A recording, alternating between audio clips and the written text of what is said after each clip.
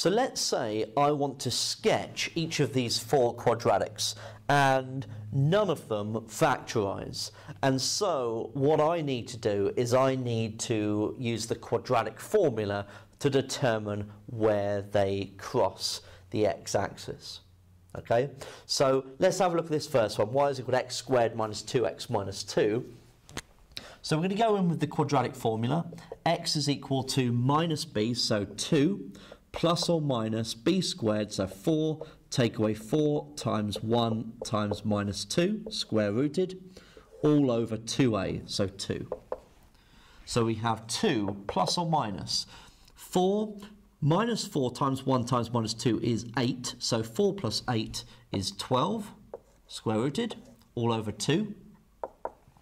Now, root 12 can be simplified, so root 12 is 2 root 3, so 2 plus or minus 2 root 3 over 2, which is 1 plus or minus root 3 if you divide through by the 2. So what that's telling me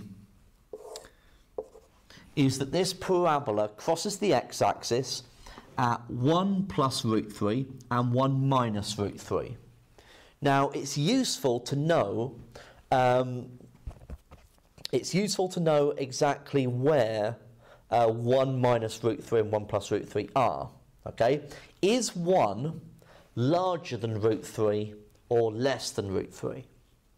Now, 1, of course, is less than root 3. So your 1 is there, for example, so that 1 minus root 3 will be further behind the y-axis, and 1 plus root 3 will be further along, of course. Now, we also know we can find out where it crosses the y-axis. That's at minus 2. The vertex will be at that 1. That midpoint, because of course the curve must be symmetric. So the curve must do something like that. That wasn't particularly good, but remember it is a sketch. Now that curve can't go up like that, so something like that. So that is your vertex, that 1. It's crossing the y-axis at minus 2. This is 1 minus root 3, and that's 1 plus root 3. Okay? Now you could always work out where the vertex is by now substituting 1 into this quadratic. So 1 squared, 1, take away 2, so 1 take away 2 is minus 1, take away 2 is minus 3. So that point is 1 minus 3. Okay? And that is a sketch of this parabola.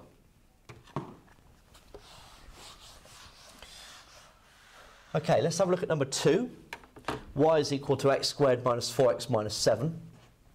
So x is equal to minus b, so 4, plus or minus b squared, 16, take away 4 times 1 times minus 7, square rooted, all over 2a, so 2. So 4 plus or minus. 4 sevens are 28, so 28 plus the 16 is 34, 44. So square root 44 all over 2. Now 44 can be root 44 can be simplified to 2 root 11. So 4 plus or minus 2 root 11 over 2. And that of course can be simplified to 2 plus or minus root 11. So root 11 is larger than 2. So we do know that the vertex is at 2. So that's your mirror line, if you like. So 2 plus root 11 and 2 minus root 11. 2 minus root 11 must take it beyond the y-axis. And 2 plus root 11, so it must be symmetric. And the curve must go through minus 7 on the y-axis. So that wasn't particularly good. Let's have another go.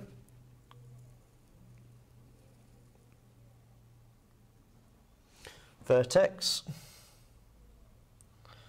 Not particularly good there. I'll give another go. That's what's good about having a whiteboard. You can erase the mistakes. So that's my 2 plus root 11. This is my 2 minus root 11. This is my minus 7. And of course I can work out the coordinates of that vertex because it's at 2. So 4, take away 8, so minus 4, take away 7, so minus 11. So 2 minus 11 must be the coordinates of the vertex.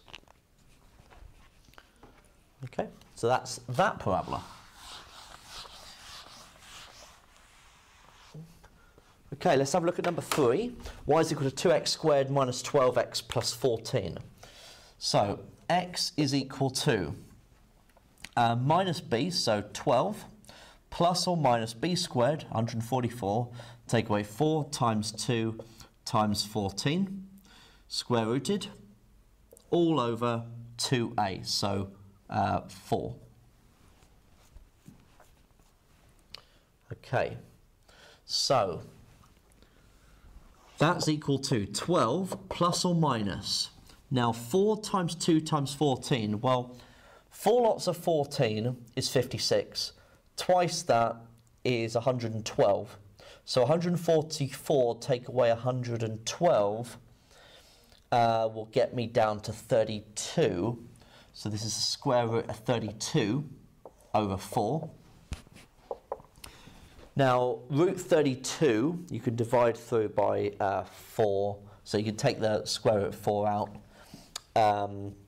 leaving me with, well, you can actually take out 16, can't you?